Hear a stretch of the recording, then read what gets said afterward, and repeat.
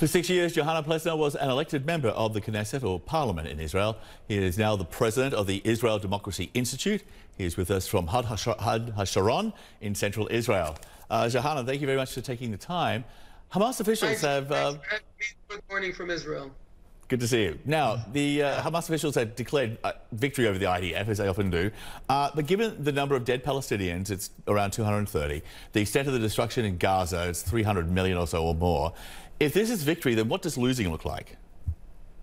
Well, this is not a competition for who killed as many people as possible. Hamas initiated this round of violence by shooting rockets and missiles at Israeli targets, Israel's capital, Israel's metropolitan center, Tel Aviv, and Israel had to respond, and it responded in order to reduce Hamas's motivation and Hamas's capacity to initiate such attacks.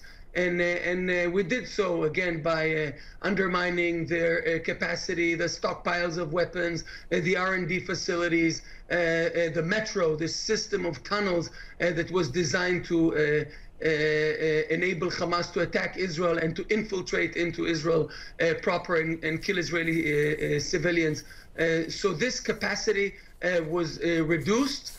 And this was the main goal of the operation. I wouldn't count on a sort of a European-type peace now between Israel and Gaza. Let's remember, Hamas has a charter and an ideology to turn the region into a medieval area run by clerics, supported by Iran, where there's no room, not for a Jewish state that needs to be annihilated in their view, not for women with free rights, not for minorities. So we're dealing with a very, very extreme ideology that is trying also to implement it by using force and first and foremost by torturing its own citizens. All the civilians that pay the price in this conflict on the Gaza side are the making of the Hamas leadership that cynically and consciously placed its stockpiles of weapons and capabilities within the civilian population. So it's very on unfortunate. That note, just on the civilian casualty toll, we're looking at 230-something Palestinians who were killed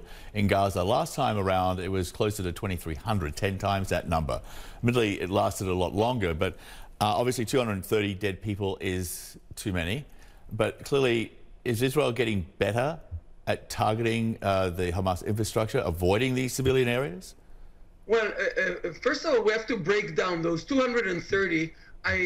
John, I don't want to be inaccurate, so let's assume about half, or at least half of them, are Hamas operatives, terrorists who were trained in order to kill Israeli citizens, not Israeli soldiers, by the way. The entire capacity of Hamas, instead of creating Hong Kong or Singapore of the Middle East, all the available resources were put in place in order to build capacity to kill Israeli citizens. So about half of those casualties are people who had to die in order because they were planning to kill citizens. The other are what's called, and it's a problematic word, are collateral damage. Now, Israel, I can't see any other military, not the Americans in Afghanistan or Iraq or the Brits in Iraq or any other conflict where there was such care and professionalism put in place in order to target the terrorists and to save and spare as many civilian lives. And this ratio of about 50%, you won't find it anywhere else. And Hamas is cynically making it very difficult. They're not placing their weapons in military bases, but rather in apartment buildings, in mosques, in hospitals, in schools, and so on. So it made it difficult for the IDF, and many times the IDF gave up on clear Hamas targets just in order not to exact the civilian casualties. So this explains IDF is extremely cautious, right, not to affect civilians, and this explains this outcome that, as you mentioned, I mean, it's every civilian casualty is tragic, but it's still a lot better than the 2014 situation. And there is a ceasefire which is in place right now, but we heard from both the Palestinian and the Israeli UN representatives making it clear that a ceasefire is not a solution. Listen to this.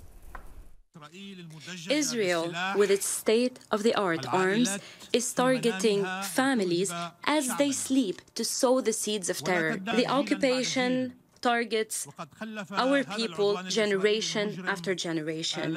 This criminal Israeli occupation has caused so much pain, which cannot be solved by a truce and a ceasefire. You cannot fire at our capital and then pretend you want a ceasefire. Israel wants a ceasefire, but only after significantly degrading Hamas's terror machine. We are looking for a cure and not a band-aid. So even if both sides observe the ceasefire, it still does nothing to address the reasons for the overall conflict, the bigger picture here. So what is the bare minimum that must be done by Israel and by the Palestinians to get out of this cycle of major conflict every few years?